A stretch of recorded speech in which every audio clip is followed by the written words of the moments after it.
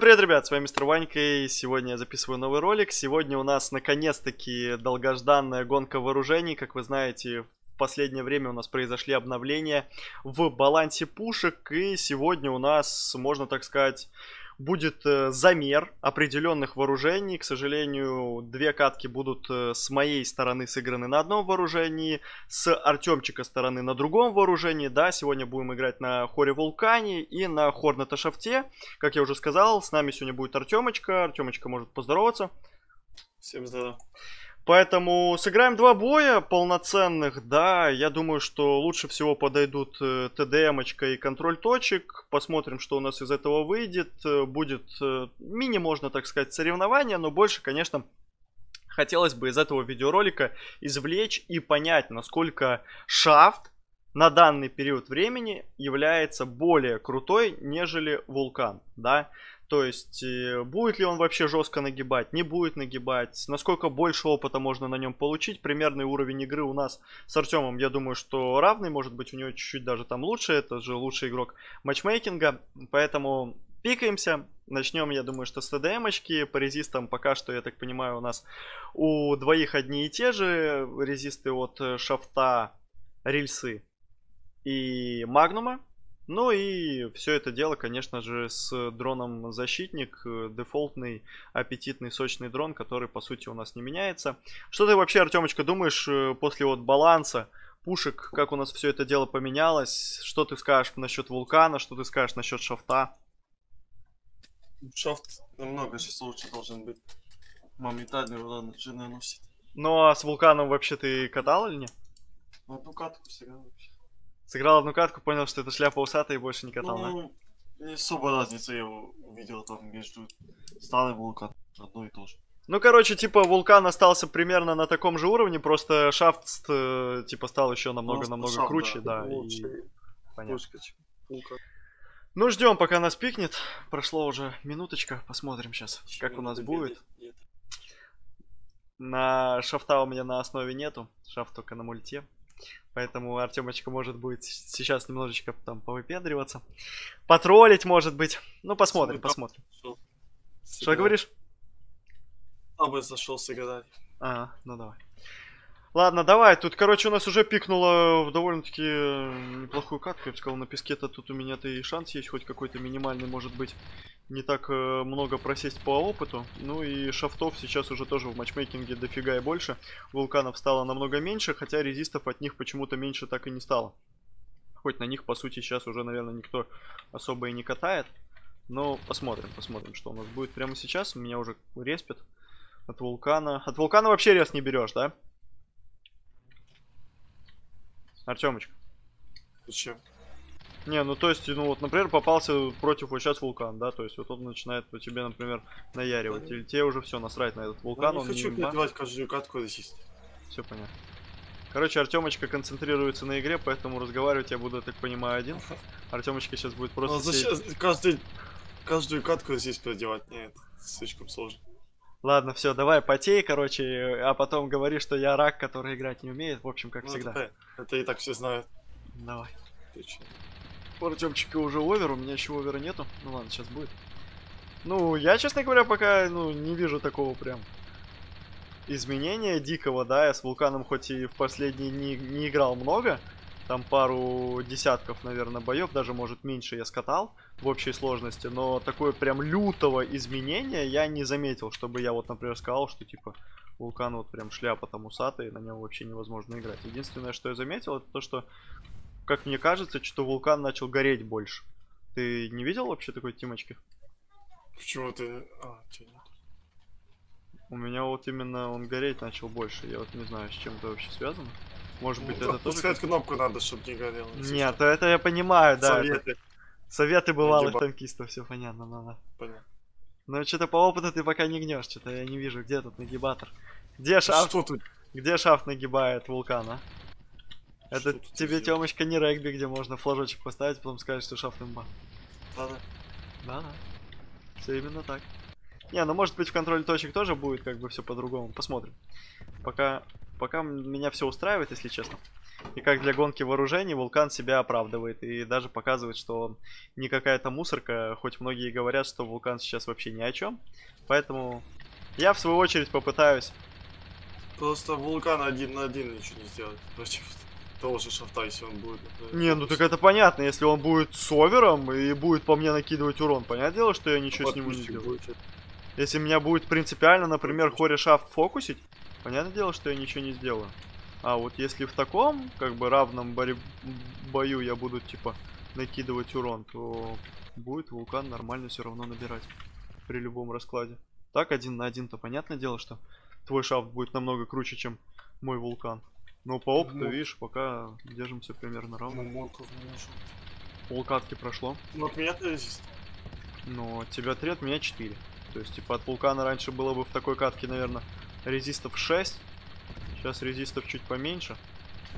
Хотя, по сути, наверное, вообще не должно быть резов. Я не вижу, чтобы у нас вообще на Вулкане кто-то играл.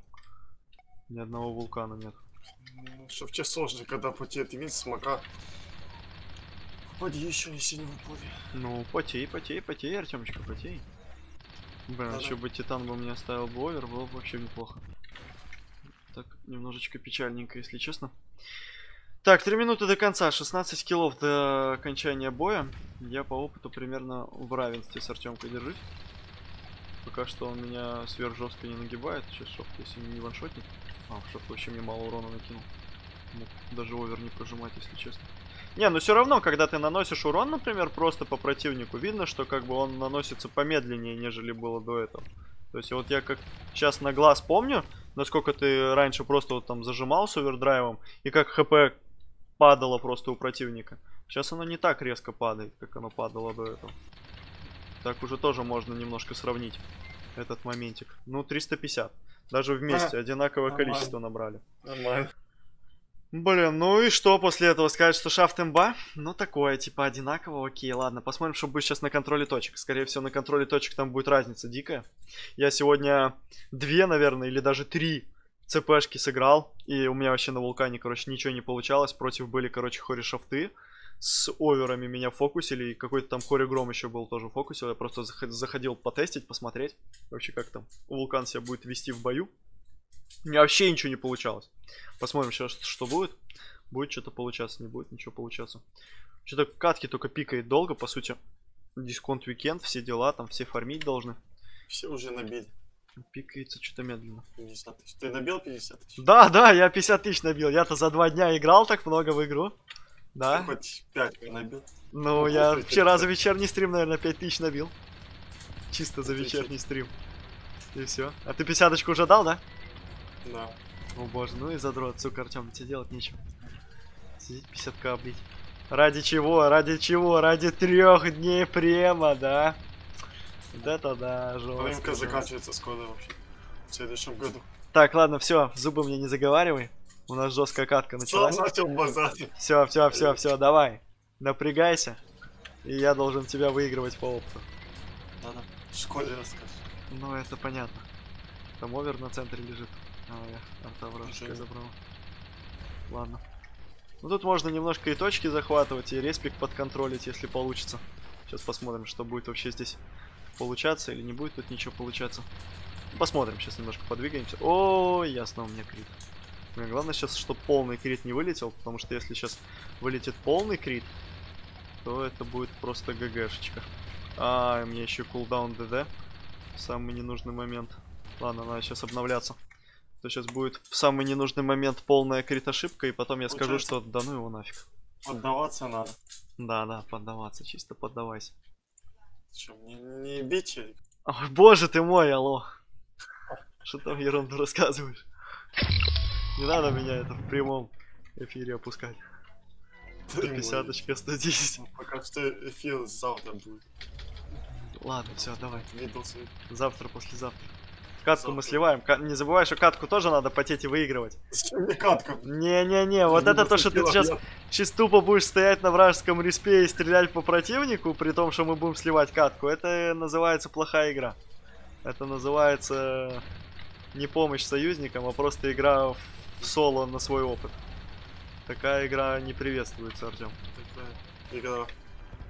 Я понимаю, что там советиться можно в такую игру играть, типа там, кто быстрее опыт набьет, но нам здесь надо еще и катку выиграть. При всем раскладе.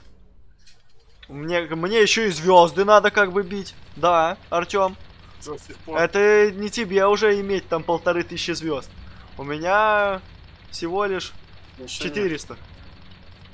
У меня 1400. Ну, поэтому давай-ка вот без этих только не говорить, что типа, ай, мне эта катка не надо. Я и так вынесу все соло. Мне ничего не надо. Yes, of course. Блин, ну пока Шафт себя в ЦПшке, конечно, показывает по киллам, даже если посмотреть, у него 15, у меня 3. Это уже выглядит как-то очень позорно, если честно. Ну ладно, я могу, конечно, отмазаться, что у меня там крит ошибка была, там еще что-то. Ногу свело, там рука сломалась. Я одной ногой играл. Ну, в общем и целом, пока что Шафт себя получше показывает. Но еще не конец боя. Отрыв не такой большой, если честно. Возможно, мы да, еще... 16 киллов и 6. Нет, ну опыта отрыв. Опыт это отрыв небольшой, 280-280. Че по киллам-то пофиг, какая разница. Если у нас по опыту... Так мы тут сравниваем. По одинаково идет. Не надо там точки сидеть, захват. Так я не... Ну ты алло, блин, а кто катку будет выигрывать, ты или я? Если Команда. ты сидишь на вражеском респе, блин, то кто будет выигрывать катку? Кажется, надо. Ладно. Был. Все, давай. Потей, Артемочка, потей. Рекорд делать кило. 50. 50 киллов? Ты на шофте еще не делал так много? Сколько у тебя на шофте сейчас рекорд за последние 2 дня? Особо не играю. Ну, вернее, не играю, типа, в соло я особо не. Типа у тебя досрочки постоянные или что? Блин, сейчас я плохо реализовал. Блин, сейчас не повезло. Сейчас можно было там дать еще плюс где-то, наверное, 80, может даже больше очков. Но чуть-чуть не получилось, чуть не зашло. Так, 2,5 минуты. Нормально, в принципе, можно получиться. Сейчас вот если я еще дополнительно поднаберу опыта, то будет вообще все великолепно. Ну, блин, вот если 1 в 1 бить кого-то, да, и если у этого типа, например, резист, то как раньше уже не получается сливать. То есть, если раньше я, например, мог спокойнейшим образом там по резу накидать быстро там по 50% и слить его, то сейчас вот я накидывал по резисту, и там меня просто Хантера Смока схавало. То есть Смока с автопушкой уже хавает Хоревулкана, который по сути играется с защитником и который должен выигрывать в микродуэли. То есть это уже какой-то звоночек определенный, что Вулкан полная шляпа усатая. Но по опыту я бы не сказал, что так прям резко, жестко, сильно проседаешь. Но ладно. Давай катку еще надо выиграть. Тогда будет вообще все неплохо. Осталось 1,5 минуты до конца. Надо еще киллов чуть поднадать. Все-таки, ну, с овером понятное дело. Типа с овером Вулкан себя чувствует максимально комфортно. Как это было и до этого. Сейчас ничего по сути не изменилось. Но Шафт с овером... Кстати, ты на шафте на викинге пробовал играть? Не катал? Говорят, что он сейчас с викингом, с овердрайвом там вообще такие вещи творит. Что там очень быстро урон, короче, с овером накидывается. Что там за овер можно накидать 40-50 тысяч урона, типа. Ну, прям нереально жестко, нереально быстро накидывать. Чтобы накинуть это. Не, ну, например, смотри, ты заходишь в Джаггер, да, и у тебя рядом, например, 3-4 танка, и ты просто сливаешь Джаггера 20 тысяч хпшного, и плюс еще, типа, все ближе стоящие танки также уносишь. То есть у тебя в сумме получается где-то около 40 тысяч урона. То есть, нормальная тема. 32 килла, ё-моё, у меня 13, он на шафте 32, я в шоке. Да ну ладно. Не, ну это понятное дело. Ну а если у тебя, например, диктатор есть в команде, который тебе раздает овер, там или еще что-то. То есть в этом плане это тоже может нормально залетать. Блин, ну да, конечно, тут уже видно, что немножко просаживается вулканчик. Но в общем и целом, я бы не сказал, что все настолько плохо. То есть я бы не сказал, что прям вообще там шляпа. И вулкан бы, если бы не занерфили, вот серьезно, если бы вулкан бы не занерфили, я думаю, что он бы сейчас бы набил бы, вот я бы набил бы на вулкане бы такое же самое количество опыта, настолько же, сколько ты набил. То есть вот эти вот 125 очков Вот по сути этой разницы бы скорее всего бы не было. Но имеем то, что имеем. Да, объективно. Я думаю, что никто с этим спорить не будет. Шафт сейчас по балансу находится в лучшей форме, нежели Вулкан. На Вулкане все так же можно продолжать играть, набивать опыт. Без особых каких-то жестких проблем, да, то есть видно, что урона стало меньше, с ним стало сложнее играть против резистов, но в общем и целом Вулкан до сих пор находится в хорошем балансе и в сравнении с Шафтом имеет только, ну, минимально он хуже, вот, ну, минимально, то есть, ну, сказать, что прям вот Шафт дикая имба, Вулкан полная шляпа, я не могу. Да, то есть разница не совсем большая, там 150 опыта. Но в общем и целом, если уж сравнивать, то Шафт сейчас в балансе намного лучше. В компоненте, в матчмейкинге, не знаю, что там будет в БВП боях. Но если смотреть на все это дело именно в матчмейкинге, то Шафт показывает себя великолепно. Данный видеоролик потихоньку подходит к концу, друзья. Не забывайте прожимать лайки, да, не забывайте подписываться на канал. Ссылка на канал Артемчика будет также в описании. Он стримит, тоже старается, что-то делает. У него там уже за 500 подписчиков тоже циферка стукнула, поэтому переходите в описание на Артемочку, тоже подписывайтесь. Но если вам заходит вообще данного формата видеоролики, если вы хотите, чтобы видосов, связанных с гонкой вооружений, было у нас на канале больше, то давайте наберем 200 лукасов. Если наберется данное количество, то я думаю, что в ближайшее время тоже что-нибудь запишем. Посмотрим какие-то определенные вооружения, возможно, еще как-то что-то перебалансится, и будет смысл залететь, показать и сыграть на каких-то интересных вооружениях. У меня на этом сегодня все, друзья. Всем спасибо за просмотр. Всем удачи и всем пока. Сделай на банке. Пока. Ну, бас.